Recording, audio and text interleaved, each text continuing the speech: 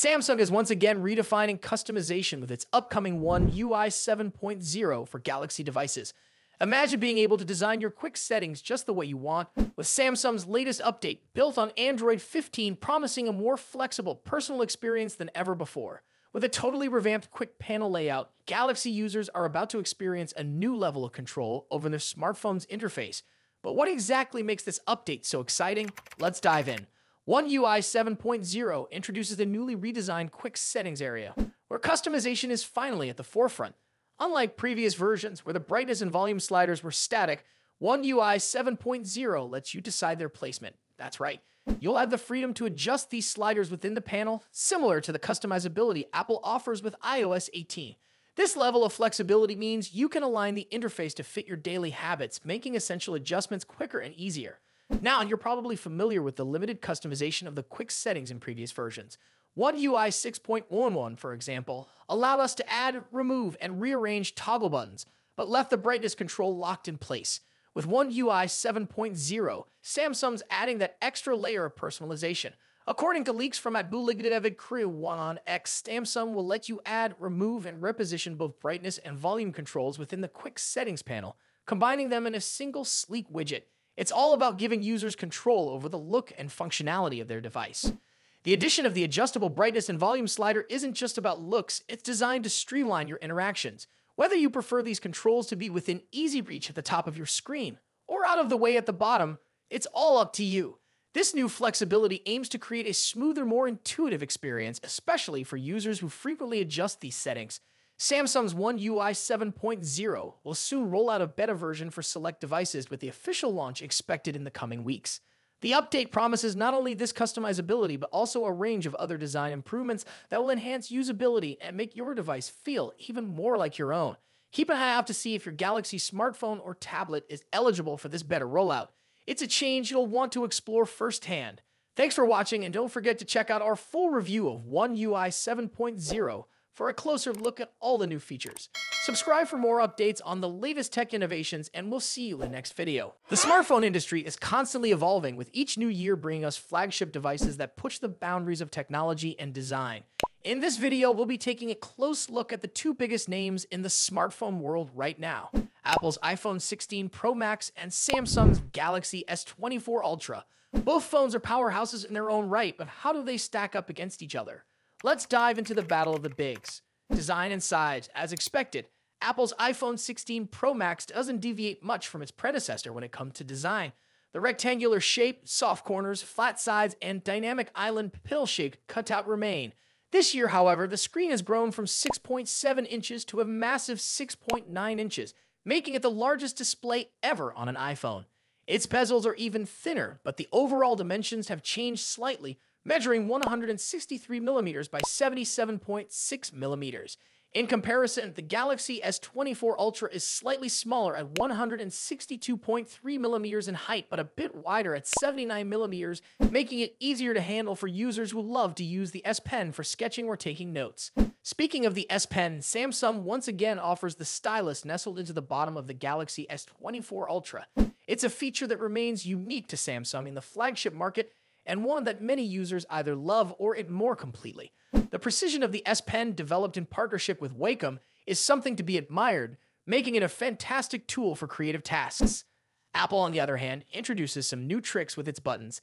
The Action button, which debuted in the iPhone 15 Pro series, returns, offering customizable functions for launching apps or activating Siri shortcuts. But the real star of the show is the new Camera Control button.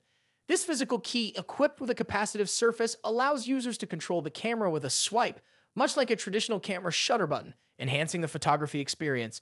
Both phones come in sleek color options. The iPhone 16 Pro Max offers titanium finishes in white, black, natural, and the new Desert Titanium.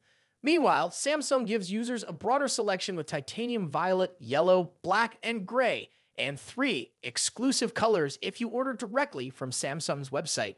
Display differences. When it comes to display, both phones boast impressive technology. The iPhone 16 Pro Max features a 6.9-inch OLED panel with a 120Hz refresh rate and an always-on display that can drop its refresh rate to just 1 Hz, keeping your wallpaper or photos visible even when the phone is asleep.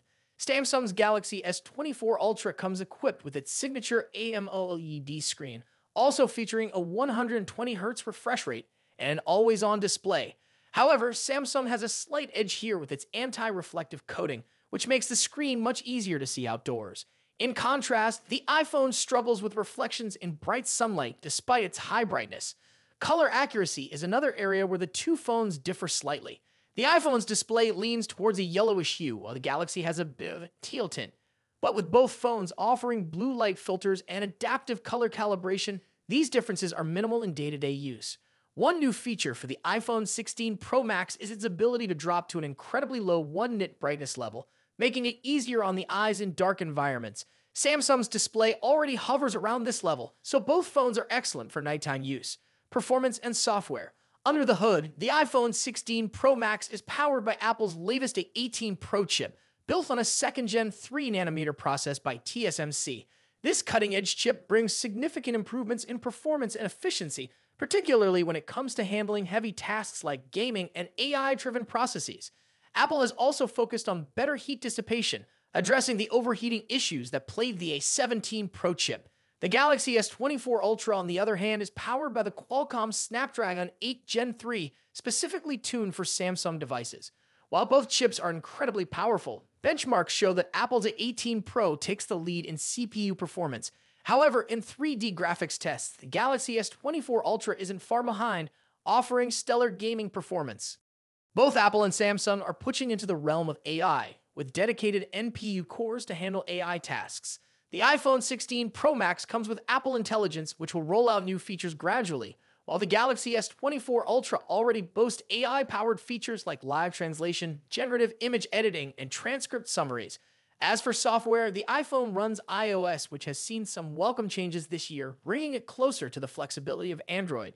You can now place app icons anywhere on the home screen and even customize their colors. But if customization is what you're after, Samsung's One UI still reigns supreme with features like split-screen multitasking, themes, and more. Samsung has also stepped up its software update game, promising 7 years of updates for the Galaxy S24 Ultra, compared to Apple's 5-year commitment for the iPhone. Camera capabilities. Apple has made some significant upgrades to the cameras on the iPhone 16 Pro Max, particularly the ultra-wide camera, which now features a 48-megapixel sensor. The main camera remains at 48 megapixel, and the 5x telephoto camera comes with a 12-megapixel sensor. A new lens coating helps reduce the lens flare issue that has been prevalent in recent iPhone models, especially during night shots.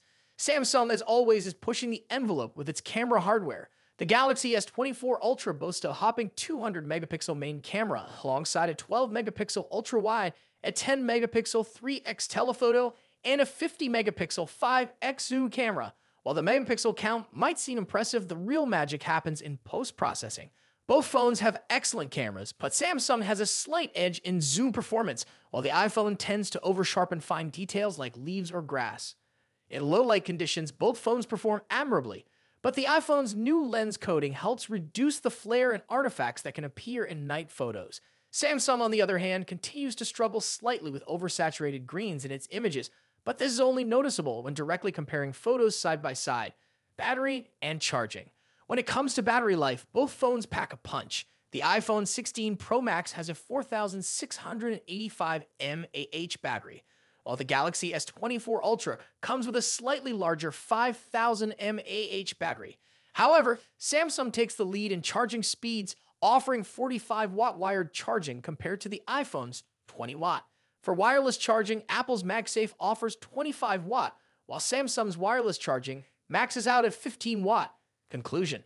So, which phone is the better choice? It's a tough call. The iPhone 16 Pro Max impresses with its sleek design, powerful A18 Pro chip, and improved cameras, while the Galaxy S24 Ultra excels with its S Pen, higher megapixel count, and faster charging speeds. Ultimately, it comes down to personal preference and whether you're more entrenched in Apple's ecosystem or Samsung's Android world. Either way, you're getting a top-tier smartphone that won't disappoint. What do you think about it? Let us know your thoughts in the comments. Until then, take care. Goodbye.